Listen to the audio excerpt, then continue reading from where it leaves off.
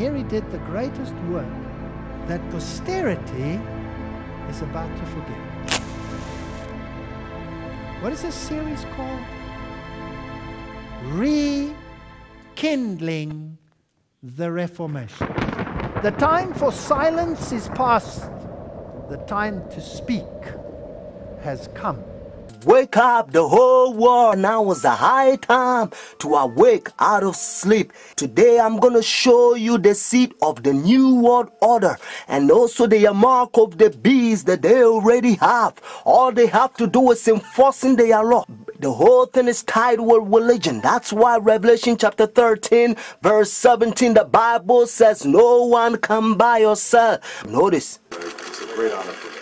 Thank you so much. Friends, I'm going to give you a little history and then I will tell you the power behind the scene, the New World Order. Constantine was the one who united the church and stayed together. Notice, during Dark Ages, pagan Rome, when he marched them to Tiber River, they said they was baptized. So when they came to the church, they was idol statue worshippers. So when they brought their statues in Roman Catholic Church, they start naming them Christian name, Jupiter and all this thing. They call them Peter and Rosary and all this paganism that they brought to Roman Catholic Church. And some of the Christians they don't like, so they protest against. That's why they call them Protestants or Protestant. So they set up their Jesuit order during 1500. The reason they said their Jesuit order is to destroy the Christians that they protest against their paganism. I'm tired of people saying Christianity is a crutch. It's not a crutch, it's a cross. This planet is covered in blood as a consequence of people who stood for righteousness and truth. They also infiltrate the state to control the whole world. The Jesuits, they created Masons, and now they got Skull and Bones, the Illuminatis, all them secret societies, friends. And what else? Obama and all them powers, they all belong to secret societies. I love everybody. I don't have a choice if I want to go to heaven, but I got to tell you the truth. He wrote, we must move as quickly as possible to a one-world government, a one-world religion, under a one-world leader. So as he began to travel the world, over 100 trips in his 25 years, the world was watching. His first trip to a conference in Mexico in 1979 instantly transformed the world's idea of the papacy. Some 5 million jubilant people in one crowd, it was said to be the largest ever. Among those surprised was John Paul himself. The whole thing is tied with Bible. The church and state is going to unite in the last days, and they will bring the mark of the beast that the Bible says. So notice. You came from the conference. Have you done? I did, your old country. Yes. And it was successful. Successful? You have some decisions. It's not so easy with sports. The Iraq War has been another foreign policy challenge, beginning with John Paul's papacy. Other foreign policy priorities for Benedict include pushing for peace in the Holy Land and decrying rising secularism in Europe. He's also been quietly working to establish relations, something that was not possible during the last papacy, largely because of John Paul's role in the fall of communism in Poland. The Chinese obviously didn't want John Paul II running around China doing the same thing. Pope Benedict is not that kind of a threat to China. Most of the time, in places around the world, Vatican diplomats work outside the spotlight, where experts say they often have an advantage. Some question how much government leaders of today truly listen to what the Pope has to say. And that, observers say, is a moral authority that can't be measured by economic strength or military divisions. A moral authority Benedict hopes to draw upon when meeting with U.S. officials and speaking before the United Nations. I'm Kim Lawton in Washington. Now we can see a new world coming into view. A world in which there is the very real prospect of a new world order. Pope Benedict XVI is calling for a new world financial order. A document entitled Charity and Truth was released just hours before the G8 summit. Friends, the Jesuit order, they also infiltrate every religion. especially Sunday churches. That's why Revelation chapter 17 called this power whore. Notice, the mother of harlot. Jesus Christ is the one who died for the whole world, and he's drawn everybody to himself. But this power, they don't want you to go to Jesus Christ. They want you to go to them and confess your sin to them. So notice what Revelation chapter 18 says. And they also infiltrate the kings, presidents. So notice, and he cried mightily with a strong voice, saying, Babylon the great is fallen, and is fallen, and is become the habitation of devils, and the hole of every foul spirit, and the cage of every unclean and hateful bird.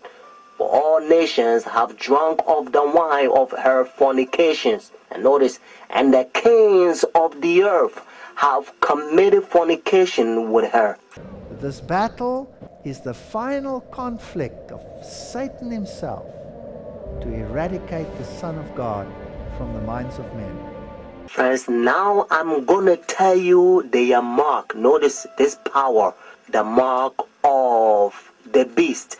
Because notice, if the Bible says the mark of the beast, means this power has a mark. The beast is a language that God is using for this power. And they themselves, they says in their own book, the book of Catechism, the old version, notice, they says Sunday worship is their mark of authority. The new version, they don't use the word authority, but at least, thank God, they still admit it. Even the new version of Catechism, they still says they changed the Sabbath from Saturday to Sunday. Friends, the mark of the beast is now worldly speculations that sometimes you hear. Some people says, well, it's computer chip. Unfortunately, you don't find in the Bible. And some people says, you know, it's 666. But according to Revelation 13 verse 18, actually 666 help you to find the beast. What I mean is to identify the beast. But the Bible says the mark. The reason why I repeat and I kind of stretch it because I don't want you to miss it. It's a deception.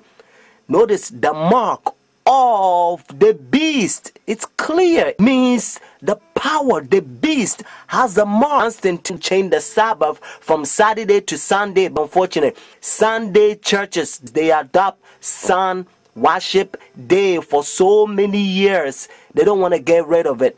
But actually, it's a pagan sun worship day, Sunday worship. Look, even the spellings, you'll find out. Matter of fact, if you look at your calendar, Sunday is always begin as the first day of the week. Unfortunately, they will skip, and some people, they don't know, they will count Monday as the first day of the week, because according to Revelation chapter 12 verse 9, the devil will deceive the whole world. So it's a deception. So the devil, you know, he's in the process blinding the people, including the Christendom. Friends, if you go to church Sunday, notice the first day church, now you don't have the mark of the beast according to Revelation 14 and 13 unless the law is enforced. That's why now you hear different country, they try to forcing the people to now sell or do anything on Sunday because they try to enforce the law. But according to Bible, notice United States is the one who's going to cause the whole world to worship the beast. Their sun worship day means Sunday worship according to Revelation 13. So whenever United States enforce the law, then every country also going to enforce, because they control the whole world. Every president on the Roman Catholic Church. When our founders declared a new order of the ages, they were acting on an ancient hope that is meant to be fulfilled. And now, because they control every president in every country, they a new world order. So now they're using the president to sign up laws and all kinds of rules like gay and lesbian. And now they don't want you to talk about Bible. You know, if you go to work, they don't want you to talk about Christ because, you know, they say it's offended. They try to put the whole world in darkness. They don't want people to know the truth, just like what they did in dark ages. They remove Bible from people and they put people in darkness. so that they can control them. That's what they're doing again. Notice what Bible says in Romans chapter 13, verse 11 to 12. And do this knowing the time that now is a high time to awake out of sleep. Now our salvation is nearer than when we first believed.